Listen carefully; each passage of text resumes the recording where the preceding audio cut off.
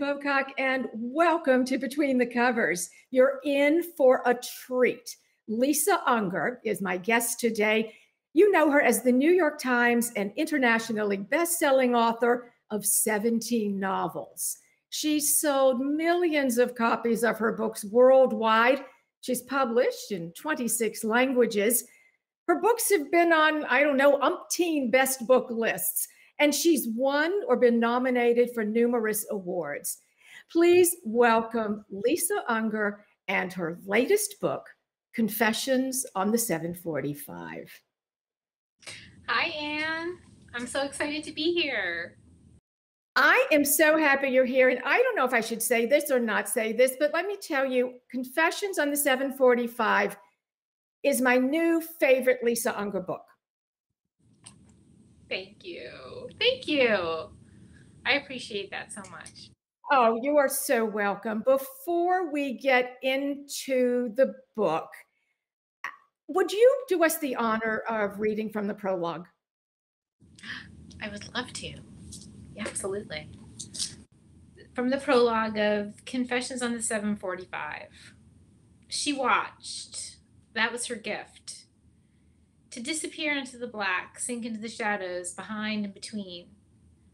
That's where you really saw things for what they were, when people revealed their true natures. Everyone was on broadcast these days, thrusting out versions of themselves, cropped and filtered for public consumption. Everyone putting on the show of me. It was when people were alone, unobserved, that the mask came off. She'd been watching him for a while. The mask he wore was slipping. He, too, stood in the shadows of the street, a hulking darkness. She followed him as he drove, circling like a predator, then finding a place for his car under the trees. He parked, then sat as the night wound on and inside lights went out one by one. Finally, he stepped out of his vehicle, closed the door quietly, and slipped across the street. Now he waited. What was he doing? Since she'd been following him the last few weeks, she'd seen him push his children on the swings in the park, visit a strip club in the middle of the day, drink himself stupid with his buddies, viewing a game at a sports bar. She'd watched him as he helped a young mother with a toddler and baby in a carriage carry her groceries from her car to her house. Once, he'd picked up a woman in a local bar. Then, out in the parking lot, they romped like animals in his car. Later, he went to the grocery store and picked up food for his family, his cart piled high with ice cream and Goldfish crackers, things his kids liked. What was he up to now? The observer only sees, never interferes. Still, tonight she felt the tingle of bad possibilities. She waited in the cool night, patient and still. The clicking of heels echoed, a brisk staccato up the deserted street. She felt a little pulse of dread. Was there no one else around? No one else glancing out their windows? No, she was the only one. Sometimes, didn't it seem like people didn't see anymore? They don't look out. They look down at that device in their hands, or mesmerized by the movie of past and future desires and fears, always playing on the screen in their minds. The figure of the young woman was slim, erect, confident. She marched up the street, sure-footed, hands in her pockets, tote over her shoulder. When he moved out of the shadows and blocked her path, the young woman stopped short, backed up a step or two. He reached for her, as if to take her hand, but she wrapped her arms around her middle. There were words she couldn't hear, an exchange, sharp at first, then softer, on the air, far away. They sounded like calling birds. What was he doing? Fear was a cold finger up her spine. He moved to embrace the girl, and she shrank away, but he moved in anyway. In the night, he was just a looming specter. His bulk swallowed her tiny form, and together in a kind of dance they moved toward the door, at first jerking, awkward. Then she seemed to give in, soften into him. She let them both inside, and then the street was silent again. She stood frozen, unsure of what she'd seen.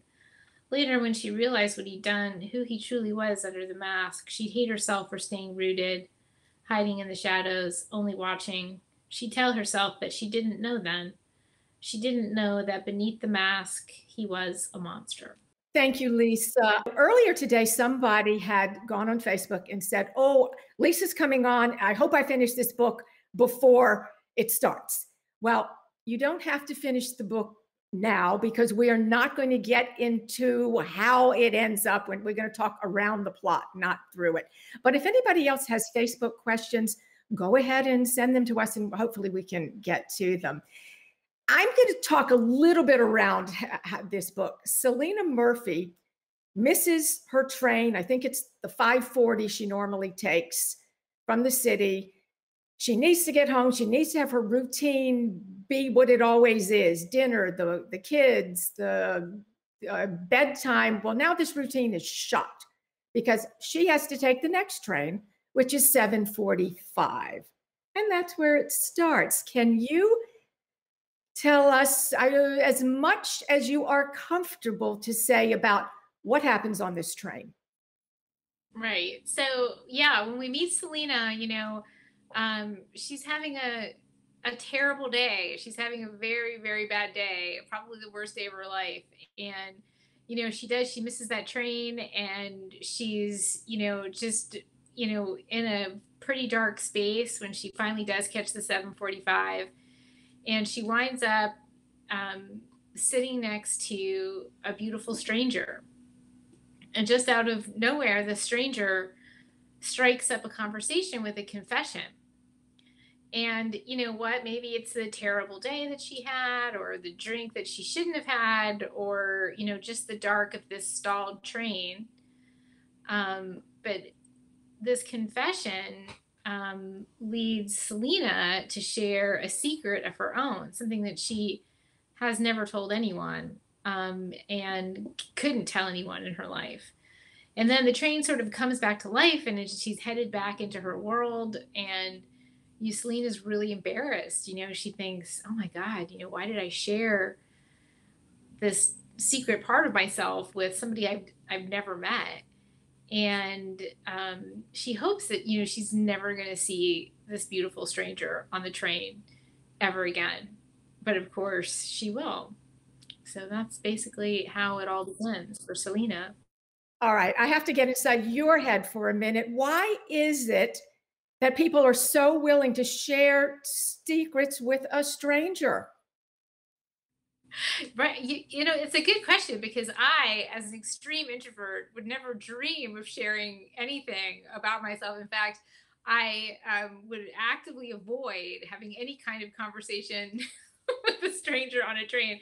And I've actually heard from a lot of introverts, that like, wow, I would never do this, but, I think that, there's something really interesting to me about this like liminal space that Selena finds herself in. It's like, the space between places. She's not the person she was when she left where she was, and she's not the person that she's going to be when she gets where she's going. And it's like often we find these spaces like sort of when, we're traveling.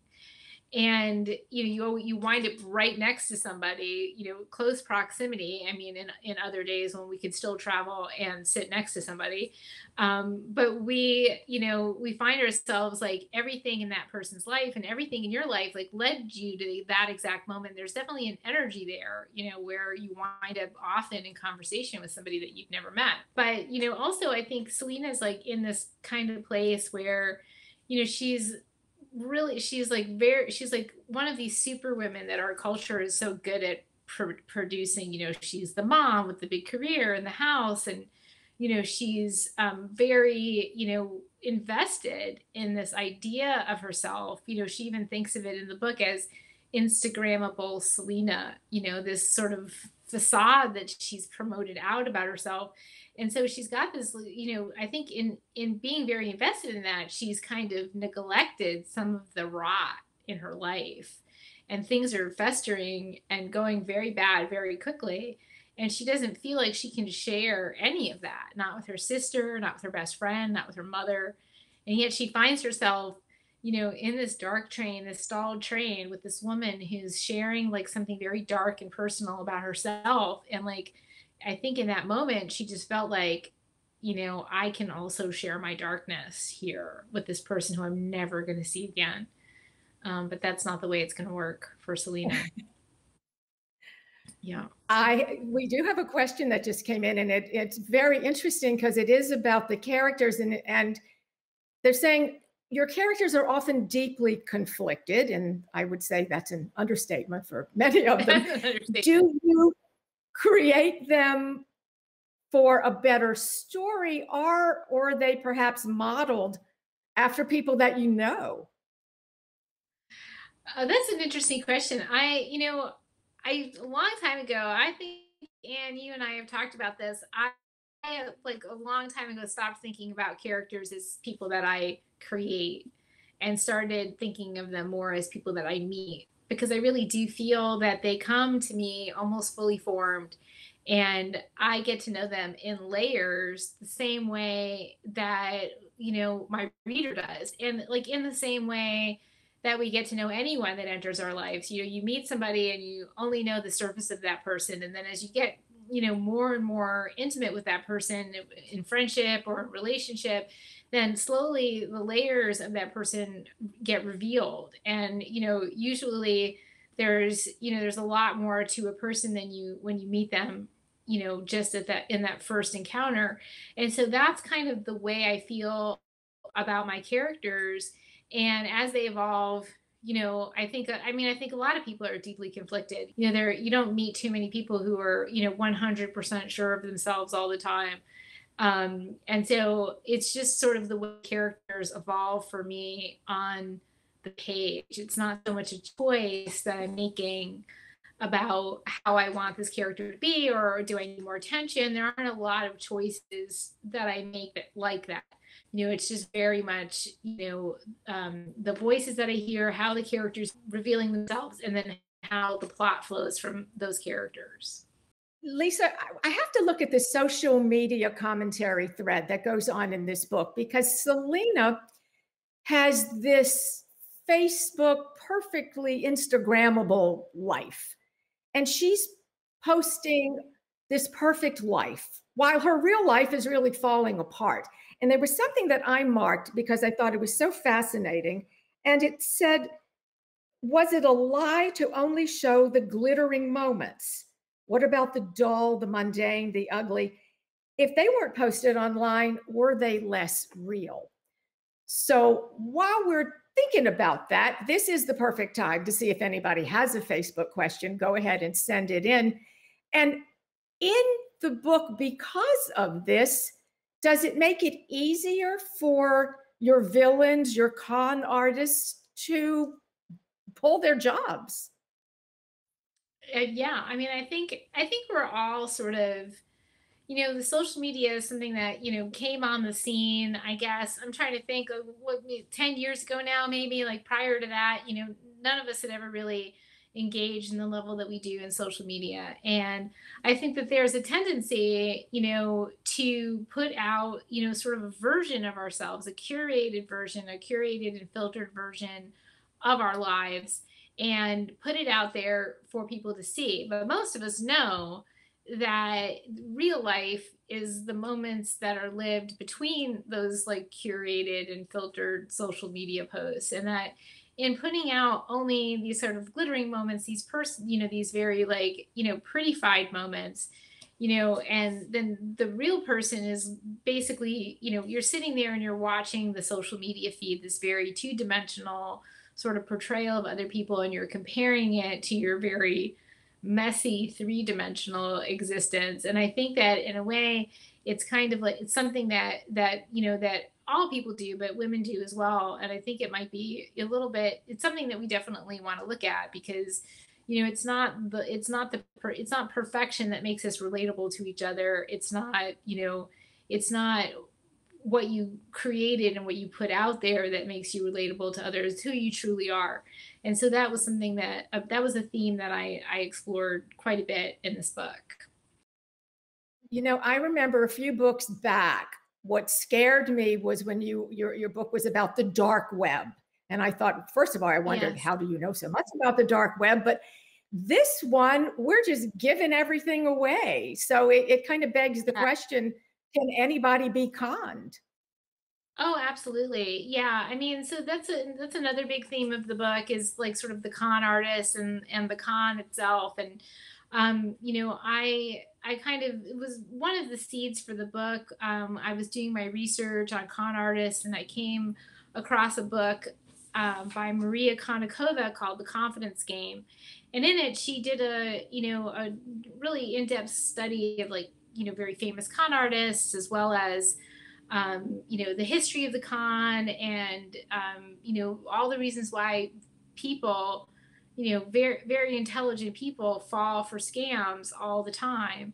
And, social media is one of the ways in which, we are telegraphing ourselves to potential con artists, because we're giving away so much information about ourselves all the time without even realizing it.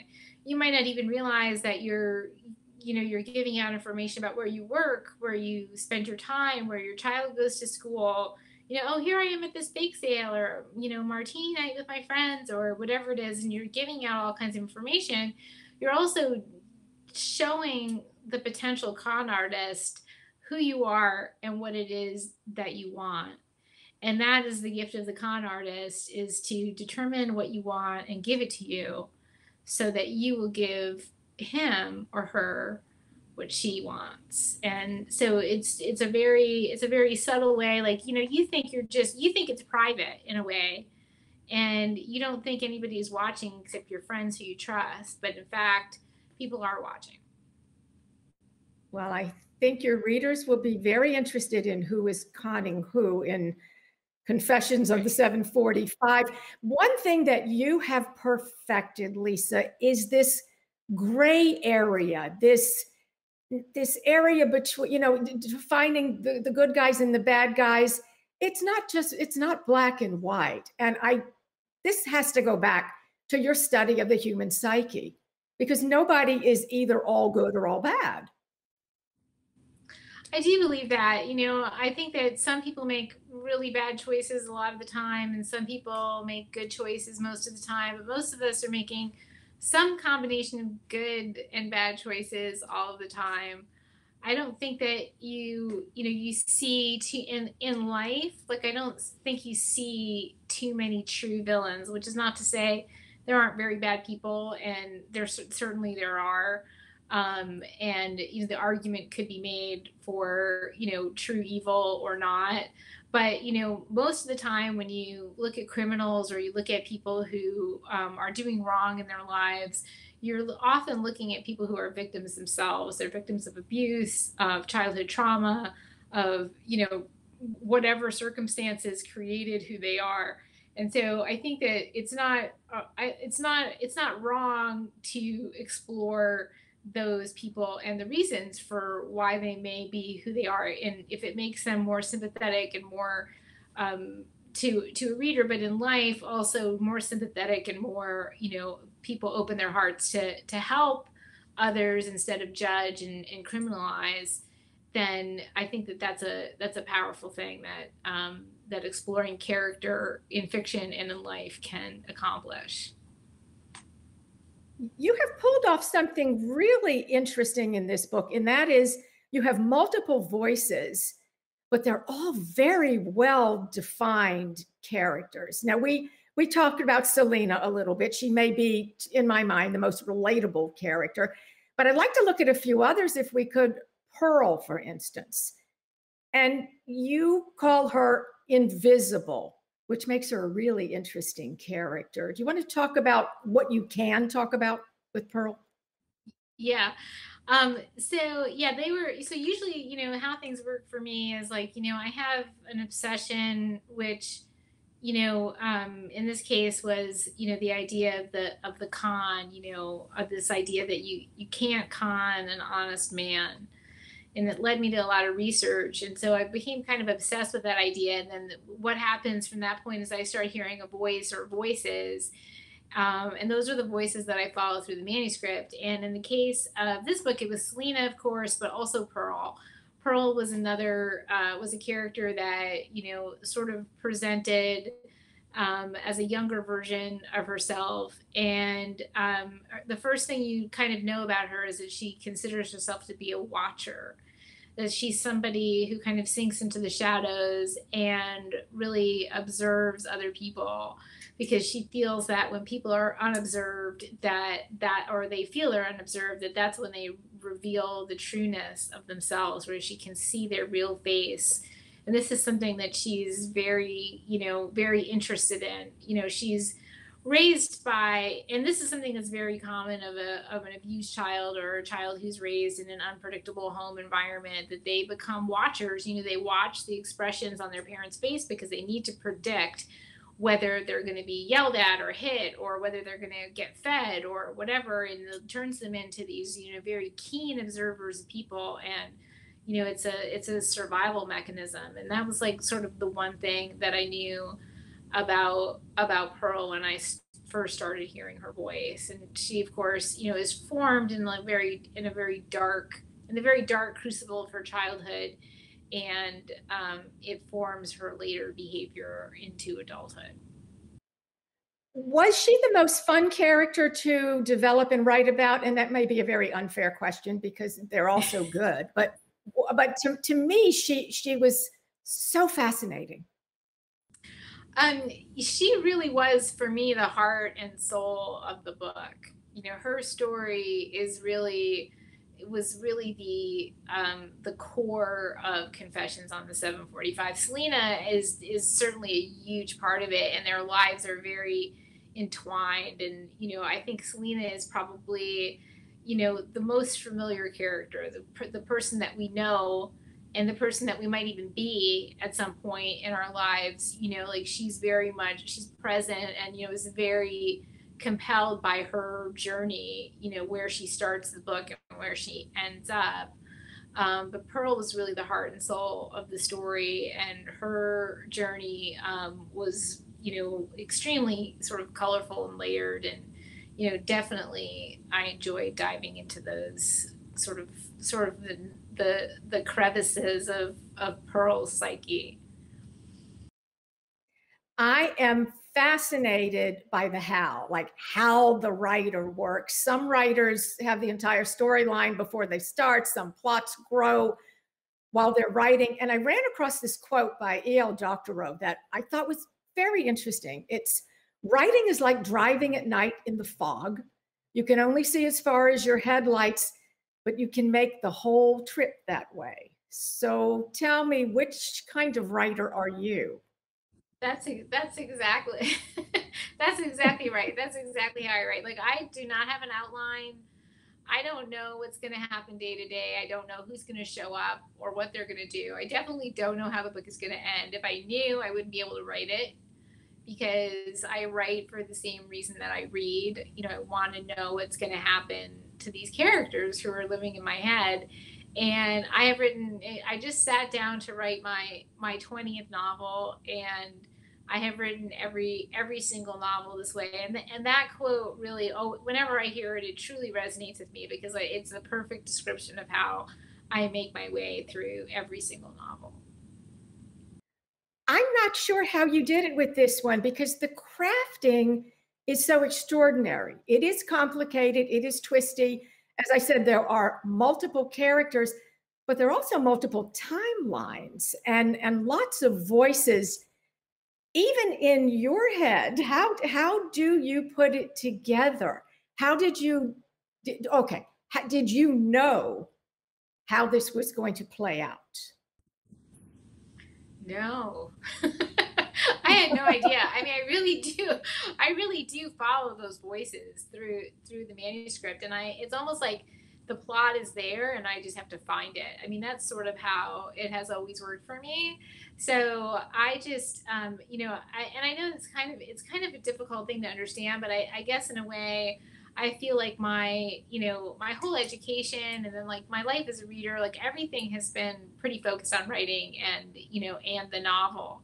That's been the core of my education. And so I think in many ways, I've sort of internalized that form, and it's just kind of the way my mind works. And I feel like I just dig through I hear these voices, and I dig through the layers of these characters, and I find the story and where it connects. And it's almost like my subconscious knows the story, but my intellectual mind doesn't actually know it until we're at a certain point, and then it maybe will become clear to me where we're going. But like, it, even to the degree that like I'll write something and just go, I'm not sure why I'm writing this or why it's here. And then 50 pages later, I'll be like, oh, right, that's why I wrote that, because now I need it for this. And so it's very much the way the entire novel pieces itself together, even with multiple timelines and multiple perspectives.